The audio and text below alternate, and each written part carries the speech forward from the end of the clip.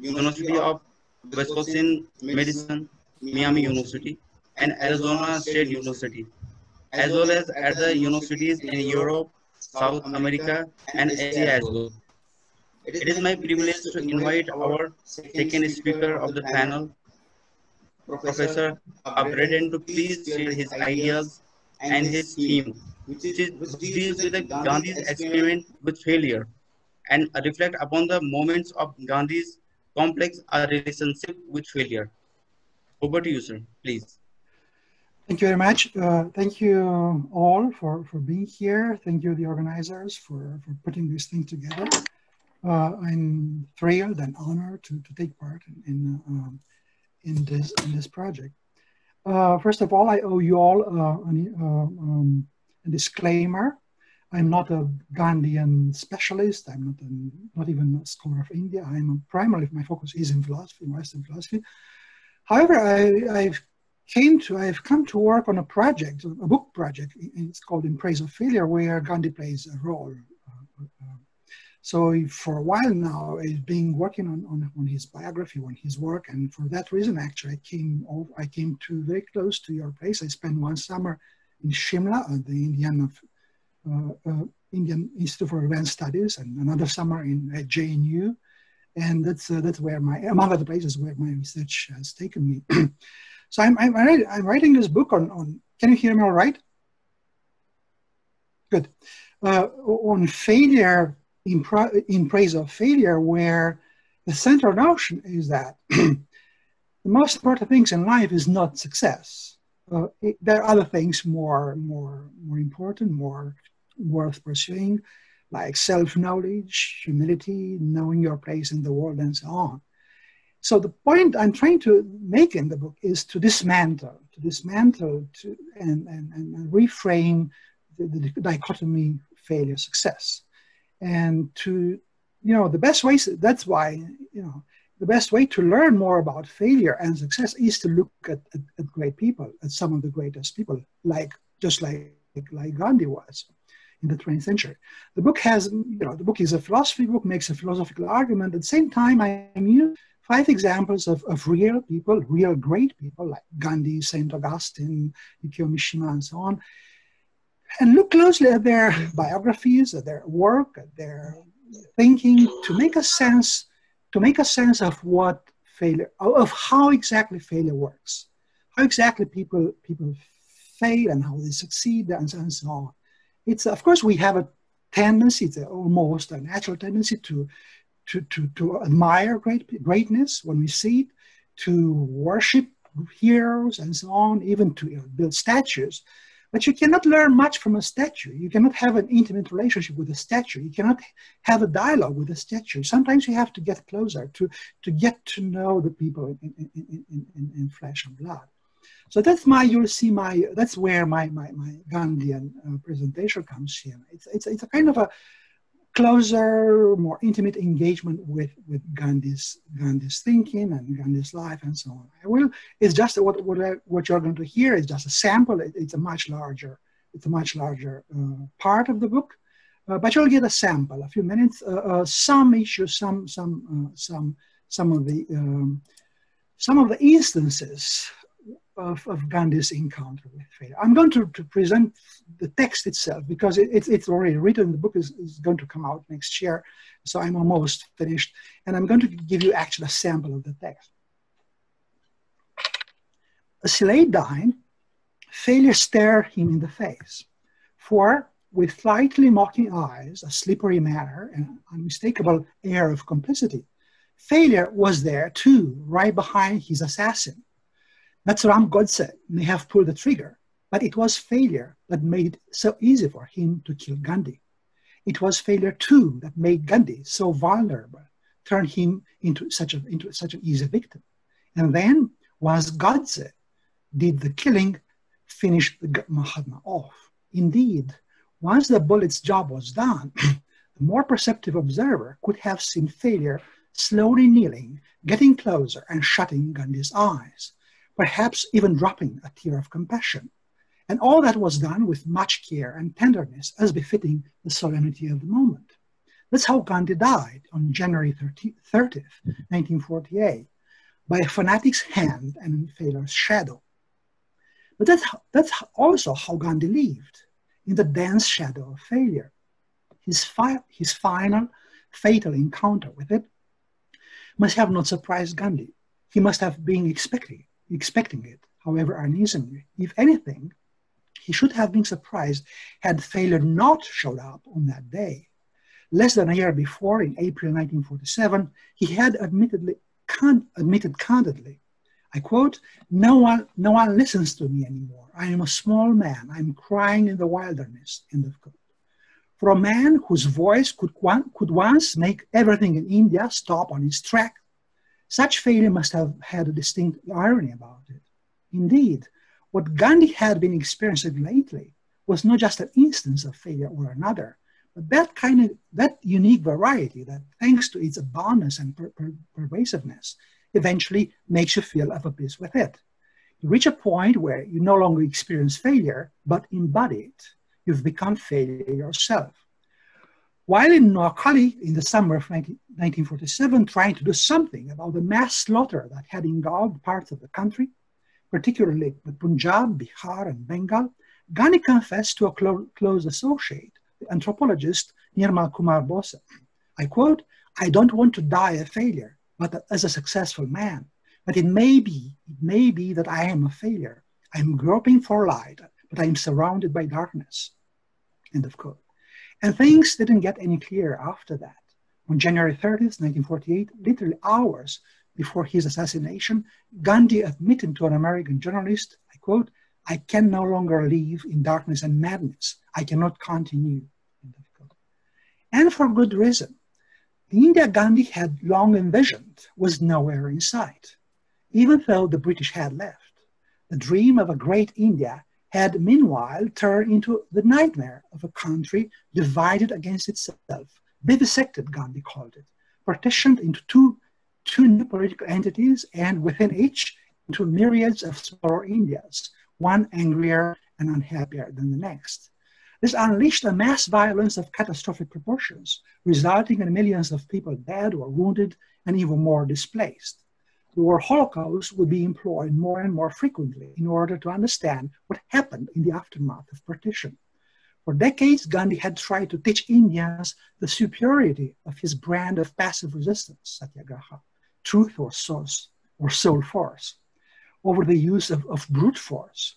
Now it looked as though all he had managed to do was stir up their interest in the latter.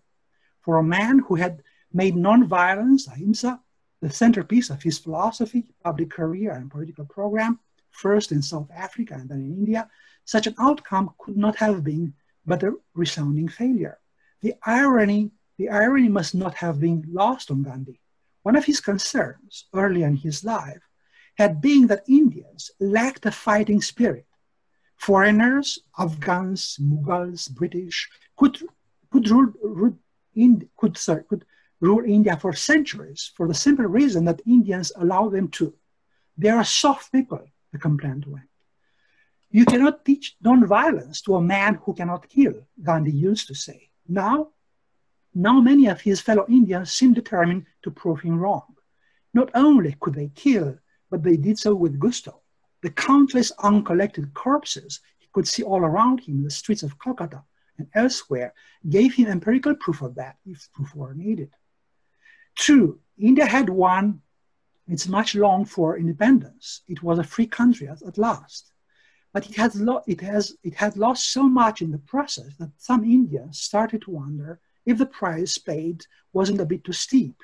For Gandhi personally, India's independence was not Swaraj, self-rule, as he understood it. He could see no role for himself within it. When on August 15, 1947, India's political elites gathered in New Delhi to celebrate the event, Gandhi was conspicuously absent. He had little to celebrate. Just a few days before, on August 9th, an article in the Times of India offered a glimpse of the Mahatma on the brink of India's independence. It's a fine study in failure. I quote, Mr. Gandhi today is a very disappointed man indeed.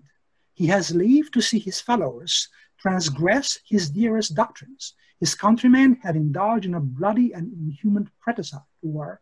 Non-violence, Qadi, and many other of his principles have been swept away on the swift current of politics. Disillusioned and disappointed, he is today perhaps the only steadfast exponent of what is understood as Gandhism. End of quote. Sometimes Gandhi seemed as if he was not even that. At one point during the independence negotiations with the Viceroy in August 1946, an exasperated Gandhi reportedly slapped the table and thundered, I quote, "If India wants her her bloodbath, she will have it." Little did he know at the time how vast that bath would be, and that he himself would be washed away by one of its tides. As the onslaught progressed, however, Gandhi received his signs. While visiting Amritsar, for example, he was startled to hear, "Go back, Gandhi," instead of the usually enthusiastic welcome. For the Muslims, he was a Hindu, which he essentially was, for all his attempts at ecumenism. To some Hindus, he was a traitor. For most of India, during those bloody days, he was irrelevant, and he knew it. If India has no more use for non-violence, can she have any for me? He started wondering. It turned out he was right. She didn't have much use of Gandhi. He had become expendable. More and more frequently now, in the months before January 48, mobs would shout openly, "Gandhi for the house," to Gandhi. Gandhi had for the crowd changes of disposition for their outbursts of love and hatred. He must have known then what Gandhi Mordabad really signified. It signified that was now in shatters. All those being in vain, apparently. Rarely has his failure spoken more clearly in the midst of chaos and confusion. Ironically, judged by his own standards, Gandhi's life, while admirably well lived, seems badly spent. He didn't die in clashes with the police in South Africa, or while carrying the wounded during the Boer War, under fire and bombardment, as he sometimes was. He didn't die during any of his repeated imprisonments, or while trying to pacify angry crowds, or challenging them, as he often came to do lately. He didn't even die of starvation, much as he tried. He died the most ignoble of deaths, a death as brutal as it was ordinary. Gandhi was killed swiftly and cowardly, as an animal is done away with in the slaughterhouse. He certainly deserved a better death. Which may explain failure's presence at the scene of Gandhi's killing, and the complicit gaze as it recorded his fall. There's another reason why failure was there near Gandhi on that January evening. Failure and Gandhi, they had a close relationship, an absorbing relationship, which went back decades. If there was something Gandhi knew intimately, much better than he knew himself perhaps, it was failure. A guardian angel of sorts, failure had always been at his side. Whenever he had some success, and the Mahatma was one of the most successful men of his time, failure would be there too, to push him down, to belittle him a bit, to hold him in derision. When he failed, and as with any great man, Gandhi's failures were great and many, his guardian angel was also there to do the opposite this time, to pull him up and bring him back on his feet, to shame him into action and self-reform. Eventually, failure made Gandhi who he was. Just 2 years before his death, he admitted, I quote, "It's plain to me that I am incorrigible, that I can learn only by my mistakes. I can learn only when I stumble and fall and feel the pain," end of quote. Gandhi was largely a self-taught man, and he could easily dispense himself of fancy schooling, classes, and professors. But if there is one teacher he could not do without, it was failure. That's precisely what makes Gandhi such a good study when one tries to understand the subtle workings of failure. In 1925, when he was in his mid-50s, Gandhi started publishing an account of his life so far. It was called an autobiography, or the story of my experiments with truth. issued in weekly installments, with the original Gujarati published in his journal, Nandan, and the English translation in one of his periodicals, Young India. The autobiography took some 4 years to come out in its entirety.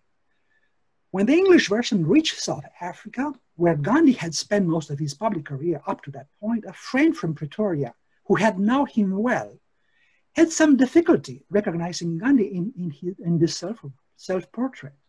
I wished, she wrote him, I wished you had not given us that picture of yourself. The Mr. Gandhi I have known is much nicer. Perhaps Gandhi's South African correspondent may have stumbled upon one of the key features of the Gandhian approach to life: settle for nothing but failure. Success comes and goes, while failure, always loyal, never really leaves you. It can then be turned into a method of living. To live well, you need to posit yourself as a site of failure. You start from the worst person you could possibly be, and then gradually you build yourself up from there. According to this method, life acquires meaning only to the extent you can extract it from failure, from the stupidities you say, from the blunders you make, from the pitfalls, obstacles, and absurdities you encounter. The more you fail, the better your chance to find out what your worth is. Without failure, you wouldn't know. Such meaning is certainly slow in coming, painful to achieve, and never quite certain, but it's the only meaning worth striving for. Gandhi's own struggle to find it, and to the end of his days, he was never quite sure he did, is a dramatic illustration of the fact. The Gujarati word for autobiography is Atmakatha. It's a story of a stone. That's precisely what Gandhi seeks to offer in his book, a detailed account of how his failed experiments with truth over many decades shaped his soul, structured his self, and eventually made him who he was. A crucial issue here is, where does the journey start exactly? Not an easy question, considering that each journey is highly individualized. You can't learn much from others. You have to discover everything on your own as you go. In its fundamentals, this is a journey that takes place in radical solitude. For a clean start, Gandhi thinks we should descend to the lowest existential station we could possibly reach. And in doing so, he sets quite a high standard. I quote from the autobiography, I quote, "The seeker after truth should be humbler than the dust. The world crushes the dust under its feet, but the seeker after truth should be humble, should so humble himself that even the dust could crush him. Only then, and not until then, will he have a glimpse of truth." End of quote. Now, becoming humbler than the dust, exceedingly difficult though it may be, is only a first step. The worst is yet to come. Since this journey is one of the most trying projects one can embark on, any account of it cannot be but a sad, heartbreaking affair, an oppressive tale of embarrassment and shame and guilt. Truth is what, with some luck, the traveler may arrive at one day, the loftiest of goals, but most of the time he remains steeped into its opposite, immersed in failure. In his book's introduction, Gandhi is quick to mention some, I quote, Himalayan blunders on his part, and promises not to, I quote, conceal or understate any ugly things that must be told. I hope to acquaint the reader fully with all my faults and errors, end of quote. And Gandhi delivers. Nothing seems left untold in his book. Everything, even the most embarrassing, is properly confessed, described in painful detail, and repented for. As his friend from his days in South Africa, and generations of biographers thereafter have noticed, in his autobiography, Gandhi is much harsher with himself than perhaps it should have been the case. Lest there be any ambiguity, various chapter headings make Gandhi's judgment of himself abundantly clear. A tragedy, that's the name of the two chapters in fact. He tells his meat-eating experiment. My father's death and my double shame, another chapter, connects Eros and Thanatos in a novel, guilt-centered and self-torturing fashion. A Himalayan miscalculation, another chapter, recalls the setback he experienced during one of his campaigns. Just as other people would brag about their accomplishments, the Gandhi of the autobiography seems almost to take pride in his various errors, shortcomings, and pitfalls. A proud collector of failures he was. In his own estimation, Gandhi was not much to talk about. Even as a child, he showed precocious signs of failure. It was, he writes, I quote, "with some difficulty that I got through the multiplication tables. My intellect must have been sluggish and my memory raw," end of quote. For all his occasional scholastic promise, he, I quote again, "he could only have been a mediocre student," end of quote. As a child, the future charm of crowds and breaker of empires was shy, constitutionally shy. He avoided all company, I quote, "lest anyone should poke fun at me." And did I mention that he was a coward? According to the autobiography, he was an outstanding one. Before he made war against the British Empire, Gandhi had to deal with a different class of enemies. I quote from another place in autobiography, "I used to be haunted by the fear of thieves, ghosts, and serpents. I did not dare to stare up of doors at night. Darkness was a terror to me. It was almost impossible for me to sleep in the dark, as I would imagine ghosts coming from one direction, thieves from another, and serpents from a third." End of quote. By all accounts, Gandhi underwent an important personal transformation in London, where he studied for 3 years to become a lawyer. But that didn't mean that his relationship to fear changed significantly. If anything, the affair took new, more sophisticated turns. Upon his return to India, Gandhi embarked on a promising career as a briefless barrister career, as he put it, first in Bombay and then in his native Rajkot. His first case in court stands out for his eloquent brevity. A defendant had engaged a West-educated lawyer, freshly arrived from London, at a small causes court in Bombay. Gandhi showed up, fancy lawyer's dress and all, ready to make a splash. Then the moment came when he had to cross-examine the plaintiff's witness. And I quote, "I stood up, but my heart sank into my boots. My head was reeling, and I felt as though the whole court was doing likewise. I could think of no question to ask. The judge must have laughed, and the vakils no doubt enjoyed the spectacle. But I was past seeing anything. I sat down and told the agent I could not conduct the case." End of quote. The Gandhi of the autobiography was an impatient, even abusive husband. It took him decades to reach a harmonious relationship with his wife, Kasturba. Before that, however, one of Gandhi's recipes for solving marital crisis involved kicking Kasturba out of their home. Gandhi may have been the father of India, metaphorically, but literally he was a rather poor father. I quote, "I did not prove an ideal father," he writes euphemistically in the autobiography. The world looked up to Gandhi as its inspired teacher, and he may have taught it a thing or two. Yet, strangely enough, he failed to educate his own children, as he repeatedly, painfully admits in the book. I quote, It has been there, as also my regret, that I failed to ensure them, his children, enough literary formal training." End of quote. He was not necessarily indifferent to his sons' formal education, but he, I quote, "he certainly did not hesitate to sacrifice it for what he thought was higher ideal." I quote, "My sons have therefore some reason for a grievance against me." End of quote. These are just a few examples. The autobiography's inventory of failures is as expansive as it is refined. Gandhi could have easily called it the story of my experiments with failure. So much so that in an important sense, the book might be seen as part of a larger personal program to deal with failure. It's meant not so much to give a faithful account of Gandhi's journey up to that point, as to provide him with answers to some pressing issues. How not to let yourself crush by failure, how to make the most of it. Indeed, how to turn failing into an art of living. To make sure we don't lose sight of the bigger picture, Gandhi keeps reminding us of it. I quote, I have still to relate some of my failings during this meat-eating period and also previous to it, he writes at one point. Just as he notes elsewhere, the annoying persistence of failure. I quote, "The unpleasant memory of past failure were yet with me," end of quote. There's no point in fleeing failure. It will eventually find you. Failure has the pervasiveness and insistence of water. Nothing is safe from its reach. No one will remain untouched by it.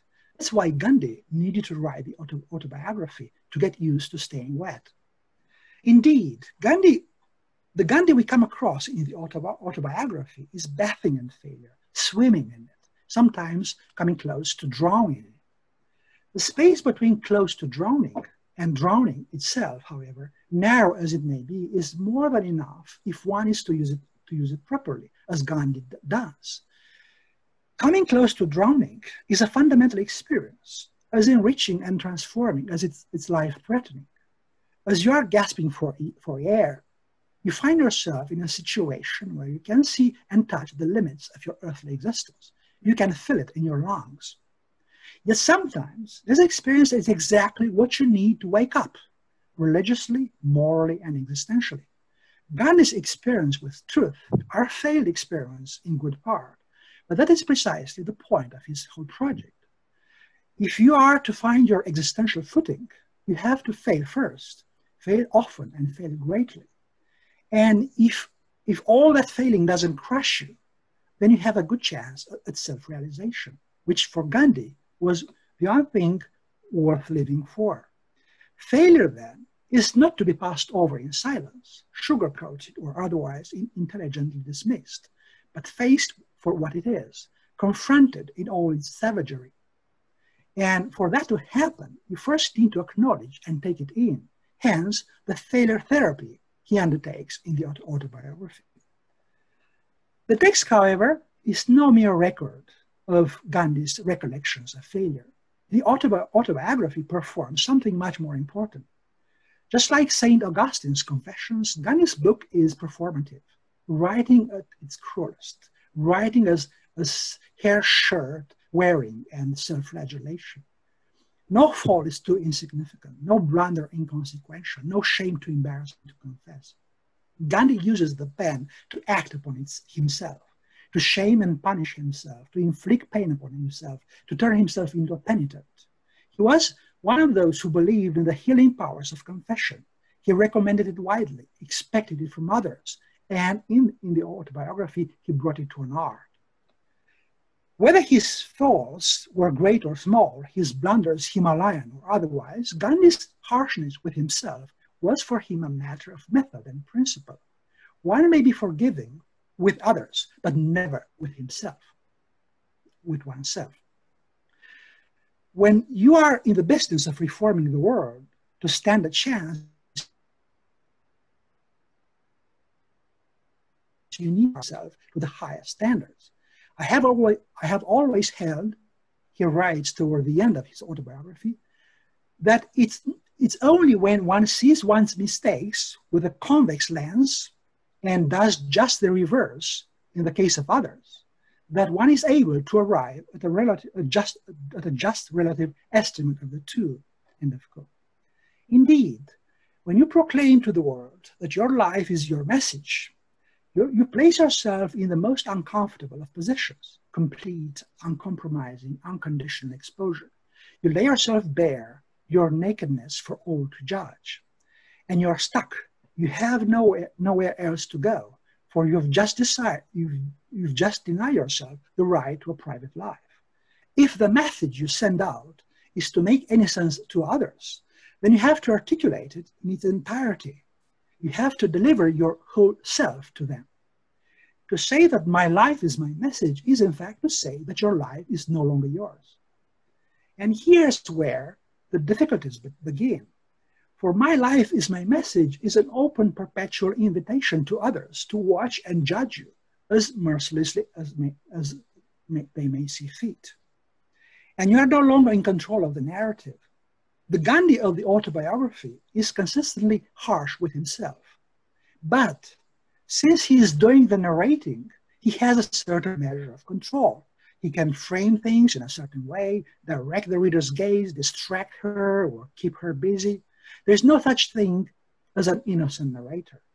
Yet, the life that you narrate and the life that others see unfold independently of your telling are two different lives. The failure that you admit, however openly and contritely, and the failure that others find in you are distinct failures. In this respect, to his critics and even to his followers, Gandhi has proven to be the gift that keeps giving. There is more failure and deeper failure in Gandhi than he himself was able to narrate and ready to admit. There is plenty to sample. And here I'm jumping to my conclusions, a very brief comment.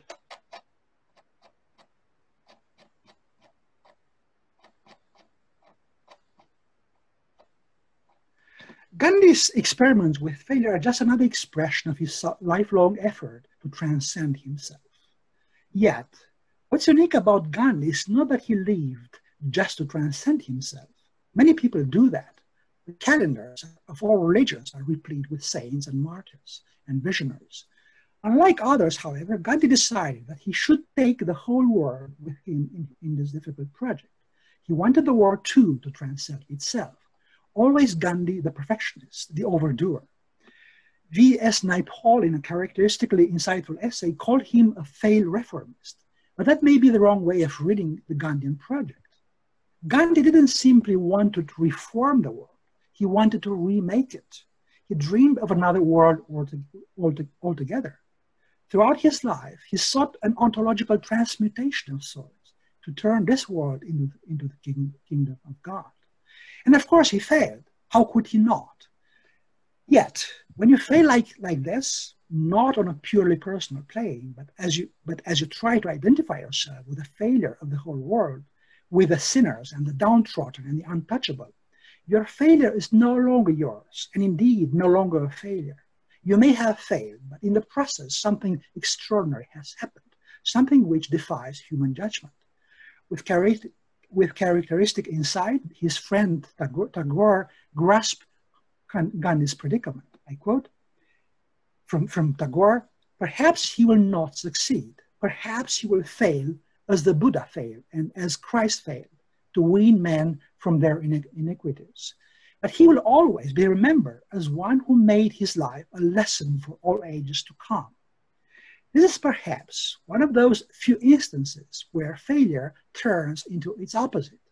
You've succeeded precisely because you failed, and to the extent Gandhi succeeded, as tragic heroes often do, in pushing the boundaries of the human condition and opening new vistas onto what humanities can be. He was crushed in the process, as tragic heroes always are, but it was worth it. For he managed to point out to a better, richer version of ourselves, should we be given the chance. Gandhi was positively out of this world, and we will probably fail to make any sense of him should we judge him strictly by the petty standards generated by this world. Thank you. Thank you, sir. Thank you very much. Thank you very much for this very much different and valuable talk, highlighting the importance of failure of Gandhiji in many ways. It has given completely different perspective to understand Gandhiji and his struggle. Thank you, sir. Thank you for this very detailed and informative talk. Now I request our convener of the session, D.S. Negi, sir, to please carry forward the session. Hello, thank you, Dr. Najib. Professor Costica, there is one comment, I will not say a question, which is one Dr. Bist, Surendra Bist, has written, Gandhi, a great teacher, appears once in a while. Several centuries may pass by and without of such a one, he first lives and then tells others how they may live likewise. Once Gandhi said, when violence appears to do good, only temporary, the evil it does is permanent. How do you see to this statement, Professor Costica? Well, it's always coming from Gandhi. It's insightful. First of all, you need to place it in the context from which it's taken. It looks good. It looks interesting. When violence appears to do good, is only temporary. The evil it does is permanent. That's pure Gandhi. There is one more question from Mr. Sharma. Is trying to ask, did Gandhi glorify his failure? I don't think so. If you glorify failure, you fail, basically. I mean, the point is not glorifying, because you enter the same game, the same dichotomy of failure, success, and glory, and so on. It's to get closer to feel and understand its inner workings. Failure happens. We are designed to fail. We all fail. We will one day disappear, and that's a form of failure. So there's no way of ignoring it. There's no way, no point of trying to pretend that we do not fail. It's there all the time. It's with us. We are born to fail. Same time, the lesson, as thinkers, philosophers, and as human beings, is to learn from it and to become a bit wiser, to use failure as a teacher, to turn failure into a teacher, to become friends and make the most of it.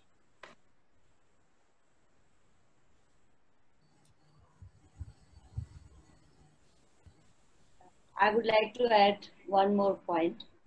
As you said very aptly that Gandhi did not glorify failures. Actually, in beginning you said, that was perfectly all right, that failure made what Gandhi was. So failure is a part of life.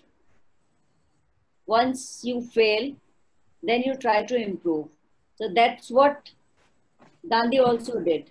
Whether his experiment with truth or his Swaraj or everything, during the independence movement also, there were many episodes when Gandhi thought that his motive is not succeeding. And it was a kind of failure only. So he had to abruptly call off that satyagraha, that movement. So failure, I think, is a key to success also sometimes. When you fail, then you try to improve. So that's what Gandhi also did. So I fully agree with you that Gandhi never glorified his failure, but he always tried to learn more from the failure or the causes of the failure, and then try to improve upon the ways and methods. But as you said that you are not a specialist of Gandhian thought, but the way you spoke, you never give any impression that you are not a specialist. Well, that's a good way. That's one way to approach failure. Very well, and it is also a Gandhian way that you are accepting that you are not an expert, but then you are expert. So the same thing Gandhi also did. He said that you learn from your failures. So that's why I think you are also leading by example, like Gandhi led by examples. Gandhi was exemplary because he practiced and then he preached. One can only preach when one practices. If you can only preach and if you don't practice, then I don't think people will take you very seriously. So that's why Gandhi was taken seriously, because whatever he did, first he experimented and then he brought it to the knowledge of the people. So that way it was very, very interesting. And I would like to thank you for giving this opportunity to all the participants and all the organizers, and even Professor Michael also reminded us that the month of August is so important for us, not only for our independence, but also for the start of the Quit India movement.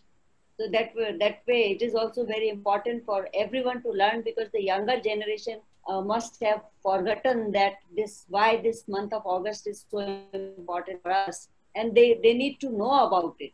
So I think this webinar is very important I can see that in the chat box, there are many things that Gandhi is relevant. Do you agree with this? Gandhi is always relevant. And as you, all the speakers are saying that Gandhi is relevant, so what more they want to know? They have to read Gandhian thought. They have to read Gandhian modern times. And then they can say that yes, Gandhi is still very, very relevant. And I think Professor Mir also wants to say something. Yes.